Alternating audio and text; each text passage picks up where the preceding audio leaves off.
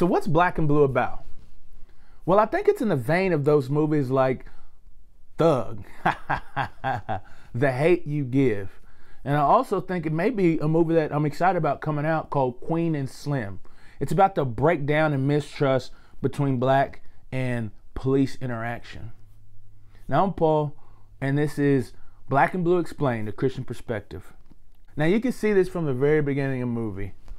It's a pretty heavy-handed movie, man. I mean, it's not gonna cut any shots. It's gonna talk about what it talks about. Now it does have a motor that's gonna drive where the director's trying to take us to, but the water, the boat, everything around it, the scenery, it is all about police and black interaction between each other. And so we get this really quickly. Whenever it first starts out, the movie shows the main actress, Alicia West, as she's running or jogging, exercising in the morning, and she's in a hoodie. And then some police officers come up behind her and pull her over and start harassing her, talking about, why are you in my neighborhood, and things like that. And then finally they get her ID and they look and see she's a police officer. And they say, oh, you know how it goes, you know how it goes. And so right then we already know what this movie is going to talk about and the direction it's taking us. Now the director gets a little bit closer when Alicia begins to start her daily routine as a police officer with her partner. They start driving through and they notice some rundown houses. See, West hasn't been around in about 10 years. She's been off in the military and I think Iraq War or something like that. And she's come back home to try and make a difference in her community. And she thought the best way maybe to do that was to be a police officer. And so when she noticed these houses that have been run down, she talks about how that used to be this place or that used to be that place. And he said, yeah, her partner, he said, yeah, the place has gone down pretty bad. And they even ride by these projects like an apartment place and they say police don't even respond to calls there. They don't even go in there because it's been so bad. He said, there's nobody good that lives there. Now Alicia responds and says, there are people, just some that have come on hard times and just don't know what to do and are trying to find their way out. I think this scene is trying to show us a couple of things. One, excuse me, is that it's a perspective of how police officers look. So as we watch this movie, I believe it's trying to show us maybe why, like a glimpse into why police officers see blacks the way they see them. Because it seems like that in the hood type areas that there's nothing but gangs, drugs, and abuse. Now I think it's even getting broader than that because in the media, TV, and all these things, blacks get portrayed as being a hood or thug type character. And I believe this is wrong. Now, each person is an individual. And see, this movie, like he said, they just lump everybody into that one category when people are individuals. And they should respect each person as such. And when we lose the sight of an individual as potentially being good, each person potentially being good, then we lose the hope of ever being able to be reconciled together. Now, the second thing is that there are people that are good in these areas, and Alicia, the police officer, is a proof of it.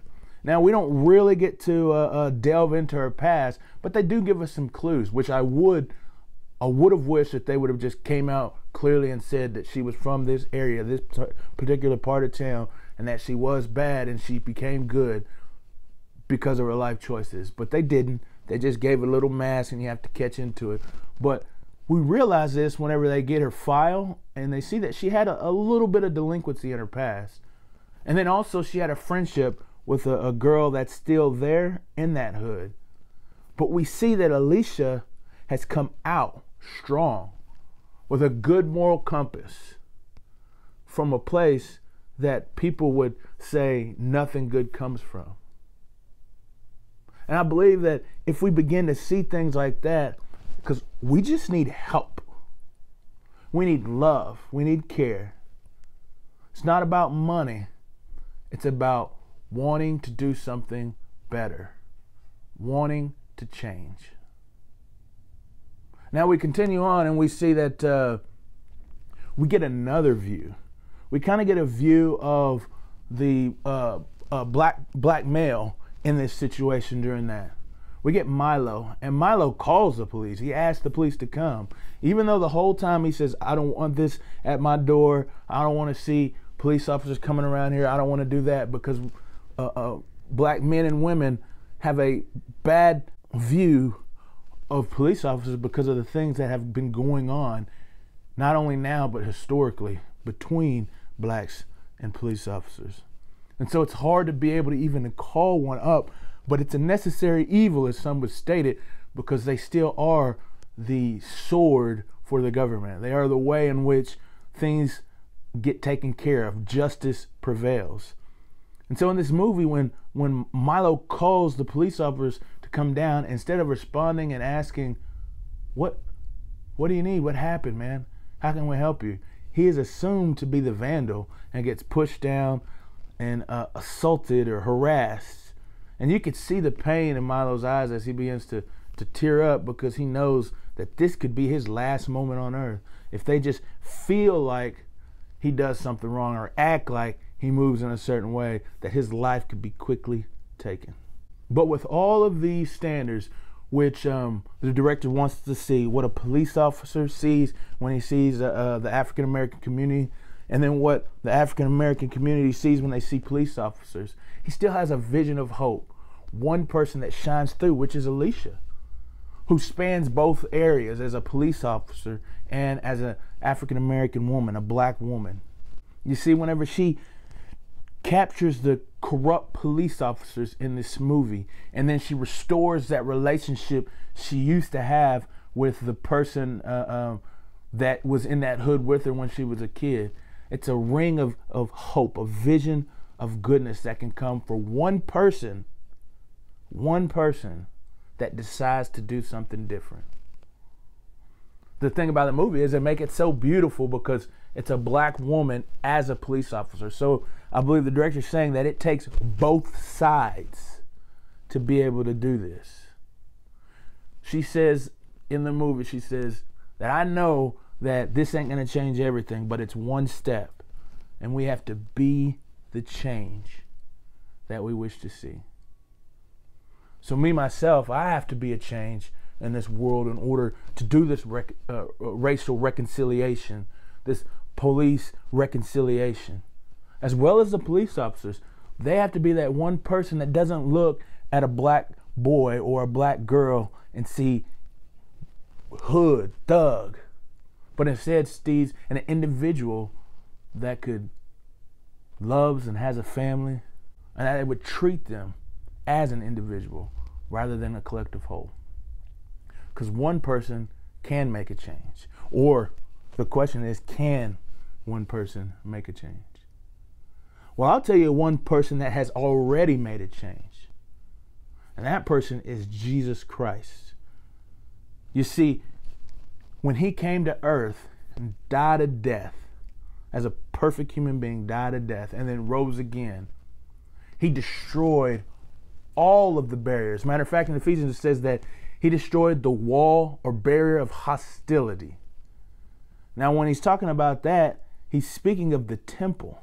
See, the temple that the Jewish people would come in and offer sacrifices and worship God. Well, there was a wall around it, and the Jews could enter into the inner court, but the outer court was reserved for the Gentiles, which means people that aren't Jewish.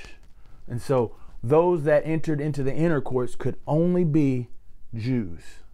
And so the ones in the outer court were ostracized or kept from worship.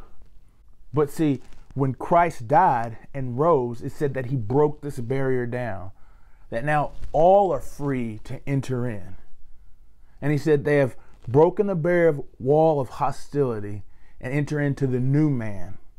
And so it says that Jesus created, or really reinstated, what was affirmed from the very beginning, a new race. This race is the Christian. It was what it was supposed to be from the very beginning. That it's the human race, that we're all humans, rather than changed or looked at differently depending on our skin color. Now, this is all happens through faith. Faith that when Christ did those things, that he saved us from our sins first, as well as destroyed this wall and this barrier. And further proof of that is the faith, because the only way that we can enter into this salvation is by believing that he has done it. It doesn't matter who you are. If you're rich, you're poor, white, you're black, high standing, low standing. All that matters is that you believe that what Christ did gives you salvation. So it erases any division, and places us all on an equal playing field. Now, when we start to listen to what Christ says about those things, that's when we start beginning reconciliation between all races. We begin to see that the value of a person is not based on what job they have, how much money they make, their skin color, or whatever ability that they have, but it's in the fact that they are a human being made in the image of God. Well, I thank you guys for watching, and I pray that reconciliation between all men happen. And it will happen when we look to God, to Christ, and seek to follow after him. And in doing so, we begin to respect each other as individuals, but also as a loving brother and sisterhood under the lordship and the King of the world.